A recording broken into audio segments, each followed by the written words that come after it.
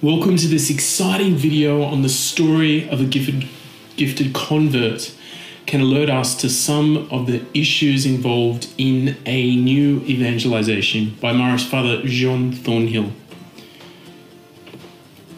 It is not difficult to recognize that the new evangelization being undertaken by today's church presents a considerable challenge. How many in today's church, even among our leaders, have a clear idea of what it should involve in practice? The Second Vatican Council has called the church to a renewed self-understanding and to the vitality to be found in the sources of our shared life in Christ. The Word of God and the sacred mysteries of the liturgy.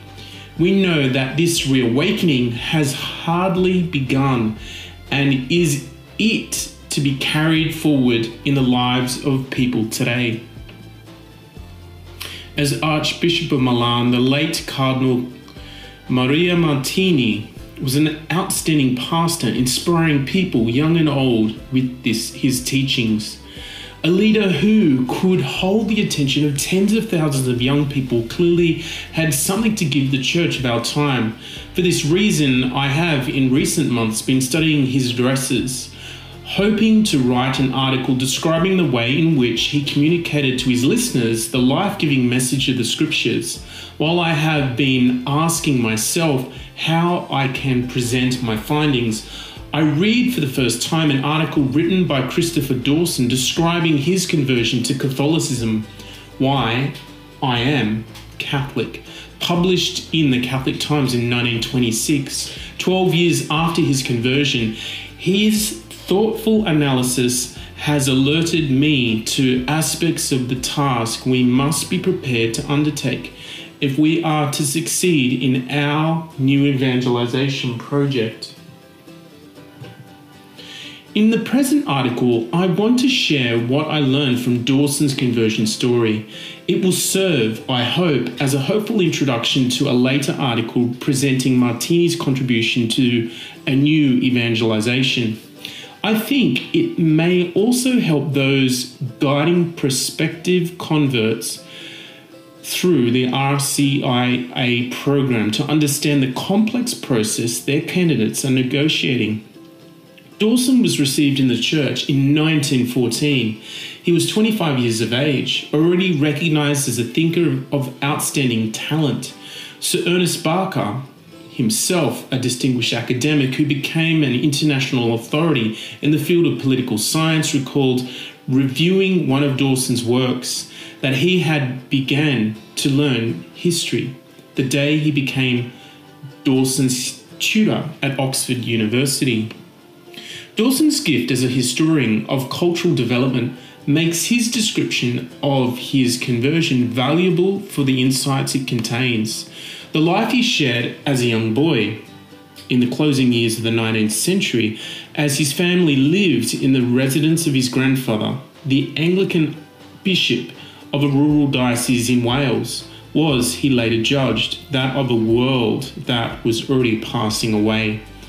The culture of Victorian England, Dawson wrote, was grounded in an intense faith in the Bible, but this situation was already being undermined as highly placed and respected churchmen fell under the influence of critical analysis of biblical text, which presented the biblical material as an assortment of historical documents of varying authenticity. As a consequence, for many Anglicans, the only standard of authority in the Protestant world was losing its objective character. Thus, when young Dawson went to boarding school, he found a religious outlook very different from what he had been brought up in, more an ethics than religion, for which a haze of vagueness and uncertainty hung around the most fundamental articles of Christian dogma. Disillusioned by what he found, Dawson wrote, for some time he gave religion away completely. In time, however, he was drawn back to what has been such an important dimension of his childhood, and he sought a way forward by studying the history of Christianity. He was inspired, he tells us, by the lives of Catholic saints and the writings of mystical writers of the Catholic tradition. For a time, he lived an eclectic religious life, taking part in Anglican worship and deriving inspiration from Catholic sources mentioned, and the development of the Oxford movement as it attempted to revitalise the Anglican tradition.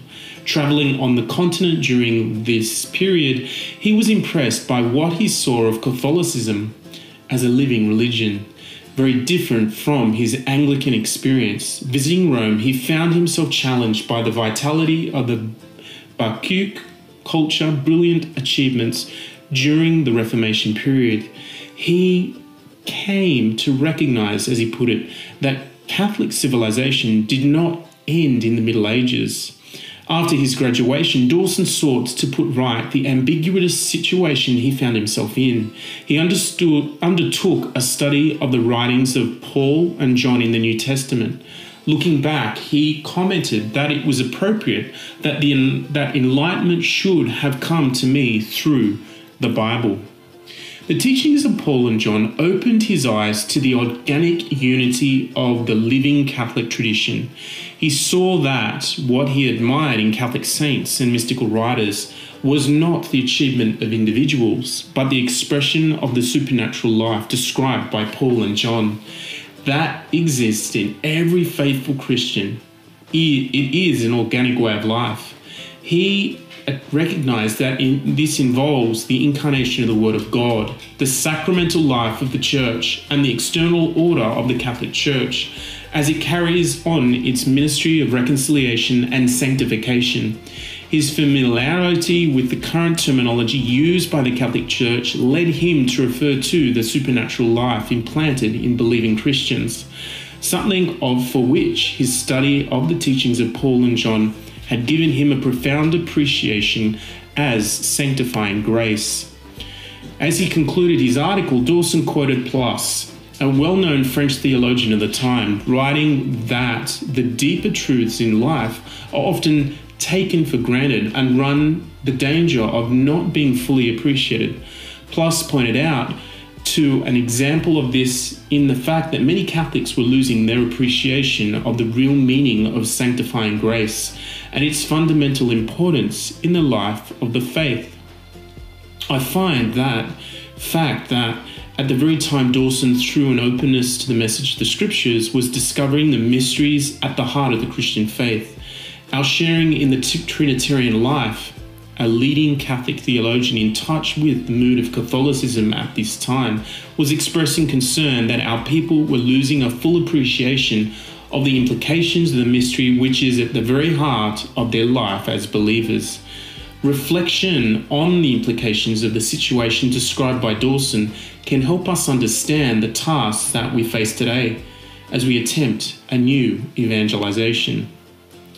Studying the thought of Christopher Dawson, I have been amazed to find how, writing early in the 20th century, he anticipated much that has become clarified by advances that have since been made into biblical scholarship. For example, though he did not use the term, he recognized that the Judeo-Christian revelation took place through a salvation history, giving expression to the ways of God, the relationship of God to his chosen people. As an adoptive one, he wrote, has its origins in a series of historical events, and in the writings of the prophets, we see how successful crises in Jewish history were the occasion of fresh revelation of the divine vocation of Israel and of the divine purpose in history. Dawson's summary of the realization of the Christ event as the climax of salvation history is worth quoting. And a quote, "The Christian doctrine of the Incarnation is not simply a theophany. It is a new creation, the introduction of a new spiritual principle which gradually leavens and transforms human nature into something new. This unique divine event gives unity to the whole historical process. The Christian conception of history is essentially unitary. It has a beginning, a centre, and an end, which transcends history.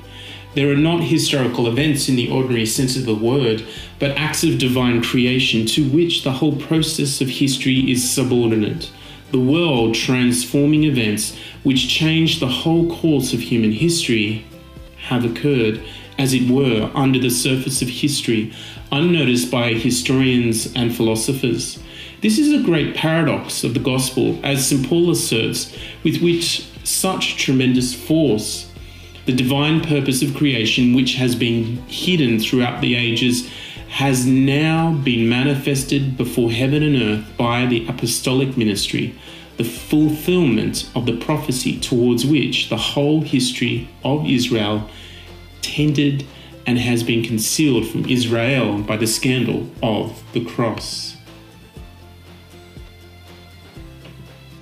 It is not difficult to recognize that these views are the development of his understanding of the organic unity of Christian faith, made clear for him in his study of the writings of Paul and John. And as himself acknowledged, this understanding was made possible through a faith-filled attitude to the message of the Bible, as he learned as an Anglican. For the new evangelization project to succeed, the Church must develop healthy critical awareness of the Catholic culture that has made its life in the modern era. This is delicate matter. Most Catholics see the need for a more life-giving spirit in the Church. But constant fruitless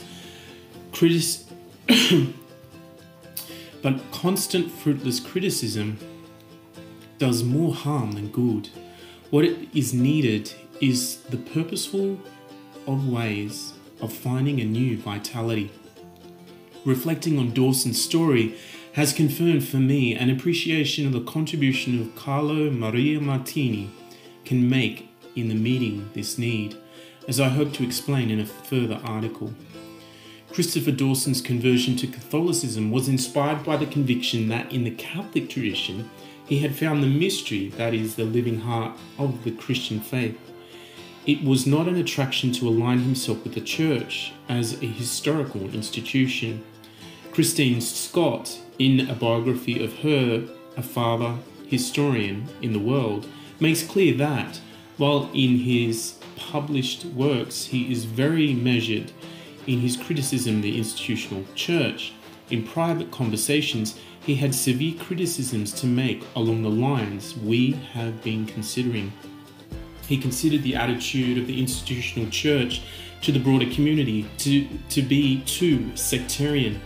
He considered the Church to be too institutional, in a bad sense, mechanical, so as to say trying to get results by organization and formulas, so that propaganda as dominant within it as outside.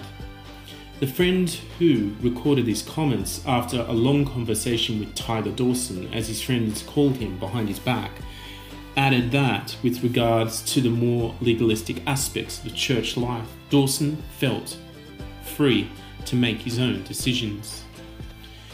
In his analysis of the aftermath of the flowering of the Christian culture in the 11th and 13th centuries, as Catholicism became and began to be at odds with the emerging culture of modernity, Dawson judged in what was perhaps his most original work, Religion and the Rise of Western Culture, that an important contributing factor was a papal leadership in the hands of men more interested in the politics of the time than in the spiritual renewal that had taken place, and which had so much to offer in a world undergoing a momentous cultural change.